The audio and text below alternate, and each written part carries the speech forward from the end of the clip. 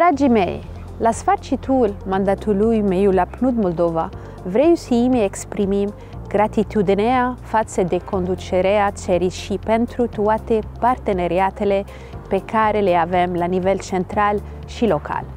Aș vrea să transmit un mesaj de apreciere sincere pentru toți partenerii de dezvoltare, echipa PNUD Moldova și întreaga familie ONU, care au făcut ca mandatul meu în Moldova să fie unul interesant și memorabil. Experiența din Moldova m-a inspirat mult. Am fost impresionată de oamenii care, în pofida numeroaselor provocării cu care se confruntă, rezistă, având un simț remarcabil de solidaritate, compasiune și amabilitate. Empatia oamenilor a fost vizibilă, în special în timpul crizei actuale, când moldovenii și-au deschis inimile și casele pentru a găzdui refugiați, fiind un exemplu care a inspirat o lume întreagă.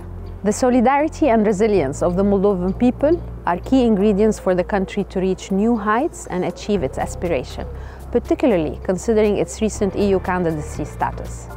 I hope that both those within and outside of the country will continue to support Moldova and invest their knowledge and resources to help the country reach its goals and aspirations during these critical and historical times.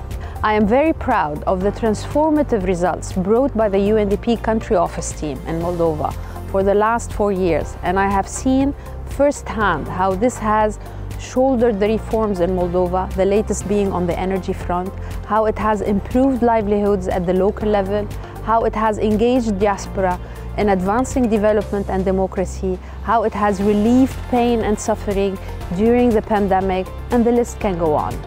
The beauty of UNDP lies in its ability to bring positive change to people's daily lives through the trust of its partners and the dedication of its competent and dedicated team.